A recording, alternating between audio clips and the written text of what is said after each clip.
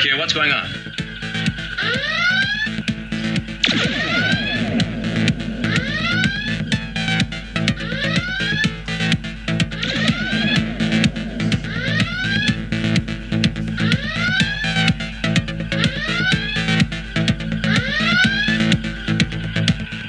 Hey everybody, welcome to Treknologic, the podcast where we nitpick Star Trek episodes for your enjoyment.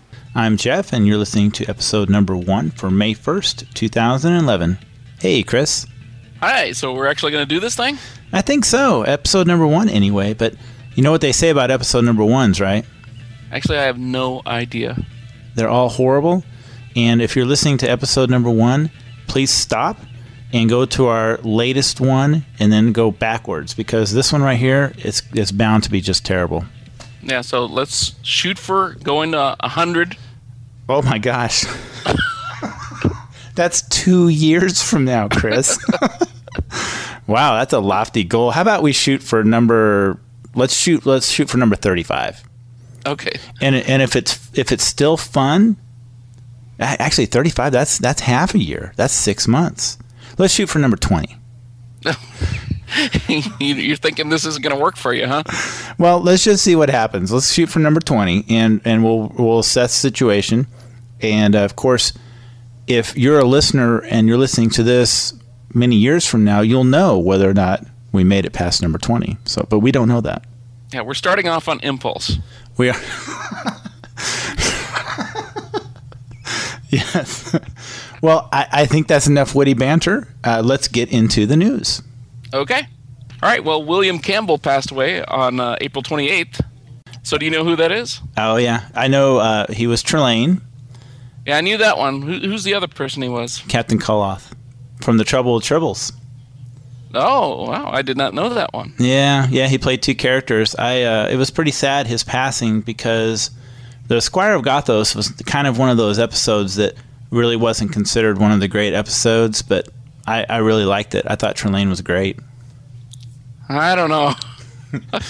I'm not entirely sure if I could agree with you on that being one of the great episodes of Star Trek. No, it was not one of the great episodes, but it was kind of like a gem in the rough kind of thing. I kind of liked him. And then, of course, some people speculate that Trelane was a member of the Q.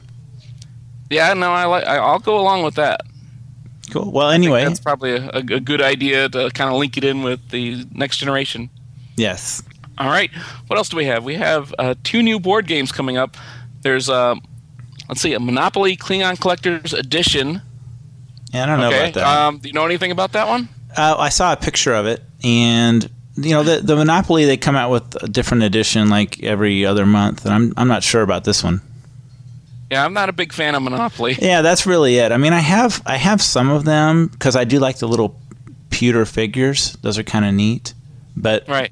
Monopoly, I haven't played that one in a good long time. So. All right, and then there's Star Trek Expeditions, which is a cooperative game.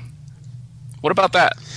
Well, you're the one that you had sent me an email about this one, and it looks kind of interesting. Apparently, it uses the HeroClix system. Do you know what that is? My boys do. I haven't played it. Do they like it?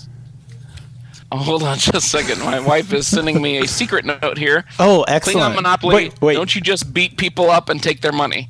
Oh, probably. See, she should be on this podcast as the person who, is only vaguely familiar with Star Trek. She's the funny one. I would love to have Carrie on this podcast. There's no doubt about that. Well, go ahead and send a formal invite. Because that would be very funny. And she may be right about Monopoly. That might make it a little more interesting. Yeah, maybe they've added some different rules for that.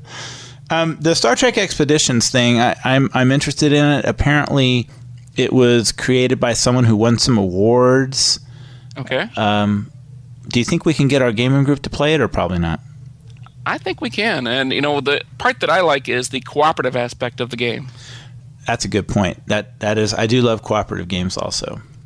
So that should be intriguing. I mean, I've seen them fail, and I've seen good cooperative games, but I don't know how this will be. I haven't done the HeroClix, but I'm sure the boys will be excited. Okay, yeah, there's a interview with Billy Blackburn. Yeah, do you know who he is? Yes, he was. Let's see. I had read that, but I can't remember what it was. He was like on the Lieutenant Hadley. Yeah, he was on the bridge. Some guy that just never really did much.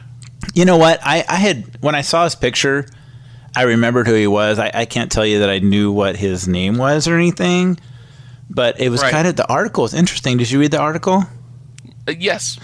He played the White Rabbit in Shore Leave. Yeah, and he's claustrophobic. Yeah, yeah, I read that. He's kind of a jack of all trades. He was there. He just kind of took any old, when they needed an extra, he's who they grabbed. Well, I like the fact that he became successful. What did he do? I missed that part. He became a customer, and he ended up running the whole department, or a large part of the department for Warner Brothers. Oh wow! That's great. It was a pretty interesting article, and I had read another article about a guy. There was another guy in The Next Generation. I don't know what his name was, and he was kind of like that. Apparently, you can see him walking around the halls during the episodes. So, I guess they employ these jack of all trades guys for the shows. Well, back in the '60s, yeah. So what we got is a Next Generation Dustbuster. Apparently, is this correct? Is this real? Okay. I just see the link you sent me, and is this a dustbuster, or is this an actual prop they have for sale? Okay, this is an actual prop, and if you remember from the very early episodes of Next Generation, they had these goofy-looking phasers, and they looked like dustbusters because they were big, right. And apparently they made them out of balsa wood, and one of them's for sale. So this was just kind of an early prototype thing. And this comes, by the way, to us from trekauction.blogspot.com. But I thought it was kind of interesting that people would pay money for these things. I'd like to be able to collect props. I don't make enough money for that. But this is probably one that I would not want to have. No. Now that I'm looking at the picture of it, it looks like there's electrical tape and stuff on it. It's right. Well, it's kind of interesting. It's like that blue part. It's like someone just got some paint and just kind of painted in there. So it's still kind of interesting. And they got that nice picture of Worf there. So yeah, it looks like somebody just needed a phaser in a hurry, and someone whipped one off real quick. All right. Well, let me know if you get that one. I sure will. I was actually looking at some of those pads. Those were kind of cool. They have all kinds of different pads, like the Romulan ones, and different Cardassian and Bajoran. Kind of like what they have now for the Apple iPad. Yeah, that's true. Well, they were originally called pads on the original Star Trek. Right. And there was a clipboard. PADS, if I remember correctly. Oh, did it? The big one with the one light in the middle? Yeah, I know, that you never saw writing on or anything. Right, he had a pen. He'd pick up the pen. He'd sign something. Yeah, here we go. Let's see. I'll take a look here. It's an acronym for Personal Access Display Device. Oh, where did you find that? Very nice. Oh, that was on Memory Alpha. Very good. And I see we have... I knew it was called a pad, and it's like, wow, that one was thinking ahead. And it looks like we have some birthdays. Oh, we do. Kate Mulgrew was born on April 29th, 1955, so she's older than me. 1955. So how old is she? She's 50. Is she 55? 6. She's 56 now. Wow. And Michael Ansara was born on April 15th, 1922. Who is he? That's Kang from Day of the Dove. Oh, okay. And he's still alive. Yes, he's still doing conventions. So he's 90. I don't know if he is. But that was a pretty good episode, Day of the Dove. And George Takei, he was born April 20th, 1937. Yeah.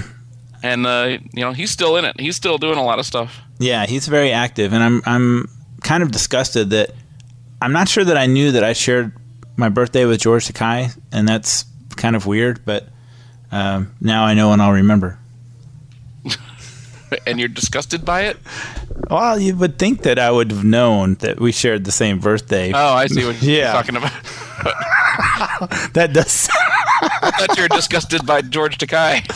No, I like Sulu. So he's a pretty good guy. He's pretty funny. yeah, he is. In fact, actually, I saw him at a convention. I saw him speak at a convention one time, one of the Star Trek conventions I went to, and he was funny. Yeah. And look, we do have another piece of news. I see. Oh yeah, it's on a different line here. Apparently the Star Trek 2 or whatever they're going to call it is still on target. Yeah, how did you like Star Trek 1? I liked the characters, but the plot was bizarre and didn't make any sense. Yeah, I'm pretty conflicted. I watched it again the other day.